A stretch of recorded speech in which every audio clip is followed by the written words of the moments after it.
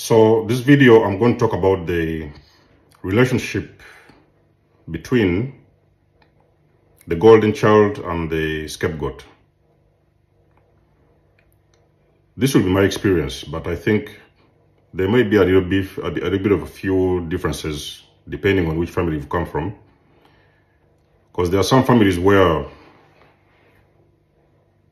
there was only one child, so the child was everything. The child was the scapegoat, the child was the golden child, the child was everything. But a few families, dysfunctional, narcissistic families, I think usually they have a couple of members within that unit. And in my experience as well, I understand that the golden child has always been very close to the scapegoat, okay? So the scapegoat, like we guys already know, the scapegoat has always been the isolated child, the abused child, and the golden child has always been the favored child. So the golden child has also been a part of the team which was responsible for maintaining and defending the narcissistic parent, okay? And because of this, the golden child has lost themselves.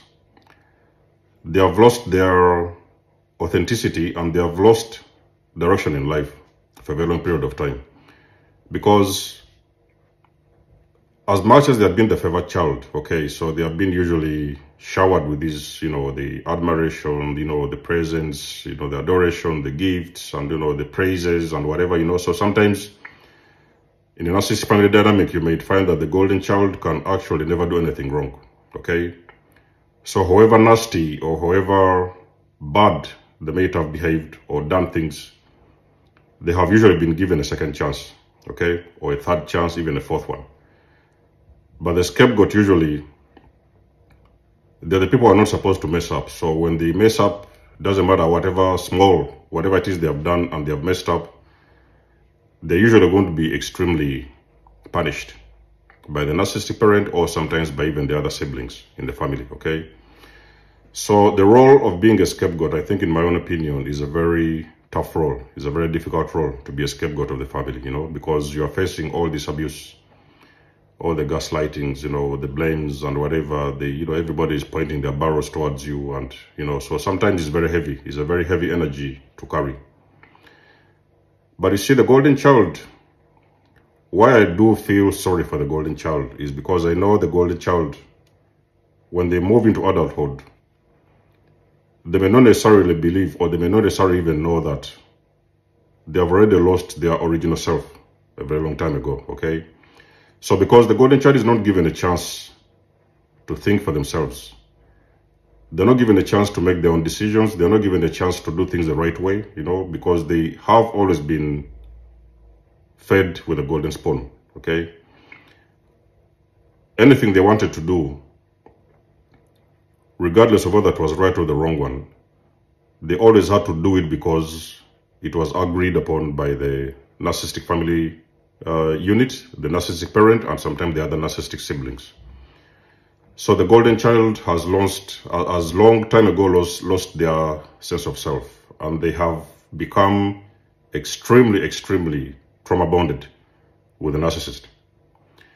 It's the reason as to why you see sometimes when you have left a narcissistic family dynamic, the very first person to defend the narcissist, in most cases, I don't know what will be your case, but in most cases, the very first person that is going to defend that narcissistic parent is going to be always the golden child, okay? So those are the people that are like the defenders, they are the bodyguards, they are the security. They're the ones who are always there to stand in and defend that narcissistic parent regardless of the mess that they have done and all the BS that they put out there. So sometimes as they grow, they also realize that they're going to be struggling because they're only used to being adored, being gifted, being admired, being praised, that kind of lifestyle. And sometimes when they grow up, that's the only energy that they're used to. Is the only energy that they're accustomed to. So most of the times a golden child, in most case scenarios, they will usually end up as well with narcissistic boyfriends, okay? So because they want to keep on getting the same attention gifts and admiration that they've always got from the narcissistic parents. They are narcissistic parents. That is if they are not at home and they have already moved on into marriages and, relationships. But you see, sometimes, why do I believe that that is dangerous? Because there is very little chances that a golden child can ever heal. Because a lot of golden children, sometimes they can end up in their adulthood becoming narcissists, okay? Because they have been used to that similar energy. And most of the times they are going to exhibit a lot of narcissistic traits. Sometimes you even find sometimes golden children they have been empaths initially. At a younger stage in time, they were actual empaths. But then they were broken bit by bit. As they kept on growing and evolving, they kept on being broken down. Sometimes that's the reason why you see most of them, they act in very narcissistic ways. Even some of them, actually, they end up becoming full-blown narcissists at some stage in time, okay? But the only person that doesn't succumb to that abuse, okay, they have had that abuse, of course, so much in their lives during that time. But those are the only individuals that are not affected, because a scapegoat is a person who has got the mind of their own, okay? Like I've told you, you're the black sheep of the family, so you have got the mind of your own. It doesn't matter, well, of course, sometimes you used to be abused or used to be beaten down or whatever, invalidated in so many ways. But at the end of the day, you still recognize that you've always kept a mind of your own and you've always stayed away from toxicity, okay? So sometimes you've even tried to stand back when there was a lot of chaos going on in the family because you didn't want to participate in that kind of chaos, okay? So the golden child and the narcissist, they are two different people. Although most of the times in many families, the two of them are very close. They are usually depending on each other because sometimes the golden child may usually be very, very close, share a lot of things with the scapegoat, and sometimes the scapegoat may also want to share a lot of things with the golden child. So most of the times, the two of them usually they are very close to each other and they share a lot of things together. But the real problem usually starts when the scapegoat has felt that the abuse has been enough and the scapegoat has decided to walk away or to walk out of that situation, and they are deciding to take a different path in life. And by the moment the scapegoat makes that decision, they have already looked at everything and they've already seen everything, and they believe that at some point it is time for them to save themselves, because now they're realizing that they are in really, really big trouble and they really need to get away and start working on themselves. Because like I've told you, those scapegoats, they always have kept a mind of their own ever since they was kids. It's the reason as to why they have been abused, because they have refused to participate in that kind of BS that has been going on in that unit, okay? So when those people grow up later on and the scapegoat has left the unit, now the golden child usually becomes very isolated because now they don't have anybody to come around them and anybody to be around them, anybody to help them, anybody to, validate them and other things like that. And the scapegoat will usually be the first person to feel the intensity or the departure of the scapegoat away from the family. So the scapegoat, when they leave that unit out of the family unit and they have gone away, even sometimes it has been ages, you may see sometimes a year on or a year or two later on, you may sometimes start getting a lot of contacts from the golden child, okay? The reason why the golden child is reaching out to you normally is because the golden child is starting to see how intensive this abuse is in the family. Because you see, when you was there, they were not able to realize and to see this. But now that you have left, they are able to see the real problem, what it was. And you see, the problem is as well, they're not in position to fix it. Because I've told you, those people, they are strongly trauma bonded with the narcissist. But remember that the scapegoat, you're out and you're trying to break out of these trauma bonds, which the golden child cannot. So sometimes you may get a case where the golden child is reaching out to the scapegoat, okay? It may be sometimes a piece of advice. I have personally helped so many times the golden child to, when it came to the relationships, because I knew that they were dealing with the narcissist.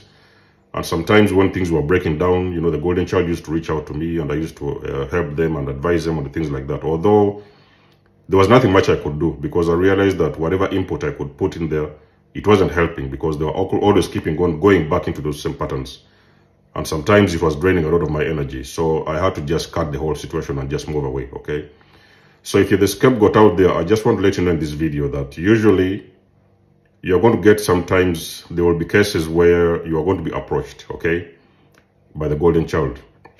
They may sometimes try to get you back into the family because they are realizing that you've been away for a while and the mess is getting deeper and they don't even know how to fix it, okay?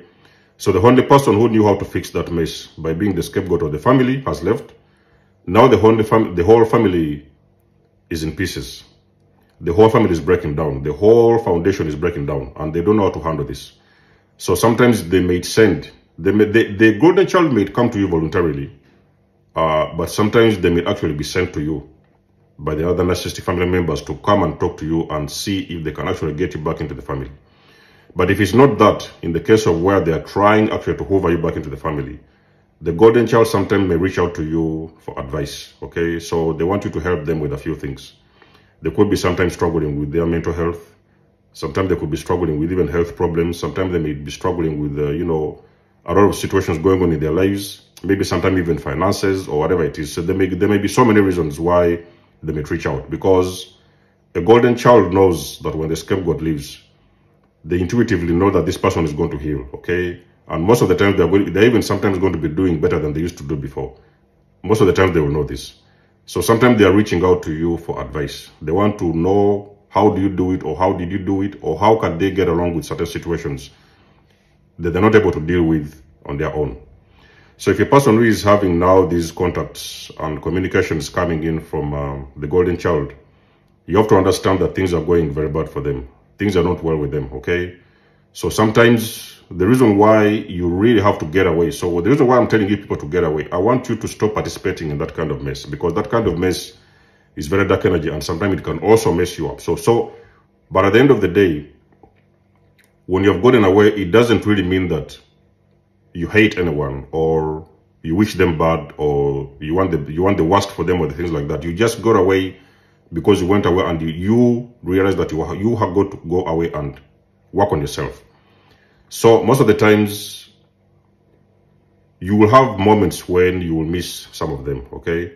It might happen most of the time, especially in the early days of your healing journey. There usually happen times when you're going to miss them.